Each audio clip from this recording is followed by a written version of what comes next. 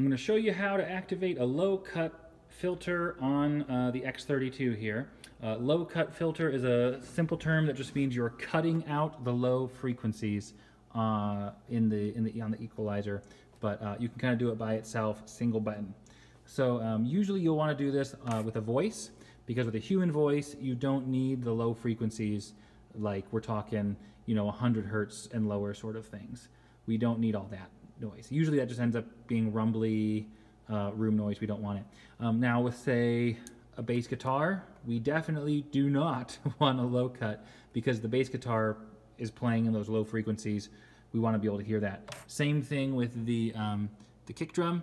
We do not want a low cut on that, because the low frequencies on that is what ultimately drives a lot of the sound. There are some kind of like in between, depends on how you want to play it by ear sort of thing, options with a low cut. For example, a keyboard. A keyboard can play lower notes than a bass guitar can. So you might think, oh, we don't want the low cut because it plays low notes.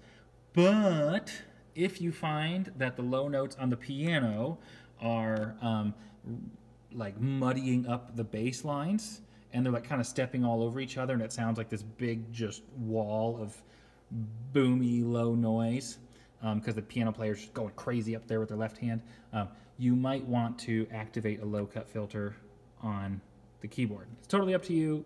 Again, that's totally up to your discretion. To activate a low cut filter, I'm going to do one of the vocal channels, because that's often where you'd want to put it.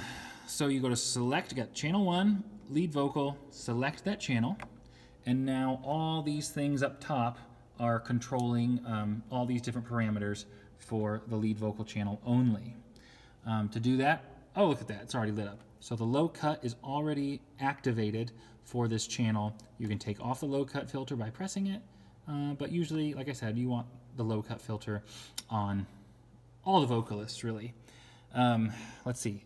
This knob here tells you exactly how many hertz where that filter will become activated. So right now it's set to, it looks like about 90 or 100 in that range hertz. That's a great place for it to be for a vocalist. Usually for most male vocalists you wouldn't want it much higher than that. If you put it up here, you're going to hear, like their voice will start to sound thin, and it'll start to take out some of that resonance that you want in the lower frequencies. But usually it's pretty safe to say, in this 90 to 100 range. That's great. That's a great place for it to be. If you do want to see the other, see what it looks like on the screen, just hit the view button, and it'll view whatever is in this box. So I hit the view button over here, and that just sends that patch, that section of the channel, onto the main screen. So you can see the low cut filter's activated. I'm going to deactivate, activated, deactivate, activated. So it gives you a visual representation of what's happening over here. So let's just stop viewing that, and it goes back to the screen that it was on prior. And that's how you mess with a low cut filter. One other thing that might be helpful with it, sometimes acoustic guitars can start to sound boomy if you don't have a low cut filter activated. So if we select the acoustic channel, oh, okay, it's on. It does have a low cut filter, but you'll notice it's not quite as far reaching up into the frequencies. It's like the more like the 55, 60, 65 hertz range, and that's fine. If a guitar is sounding too thin and weak and you want to thicken it up a bit, you can either lower that so some of those low frequencies are getting through, or you can just turn it off entirely and see how it sounds. Use your ears, use your best judgment. Let's see. So that's the low cut frequency. One more thing I'll mention on this is the polarity.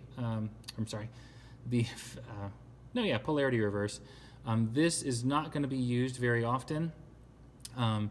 It's only if you have some phase cancellation going on between two different channels. It doesn't hurt to push the button. It won't hurt or break anything or make any pops. No harm, no foul, but you can usually leave this off unless you have two instruments or two sound sources or two microphones that are picking up the same sound, causing them to kind of cancel each other out. You can flip one of them, and that should reduce or eliminate the problem. So that's the polarity reverse. And that takes care of the config and preamp section of the effects.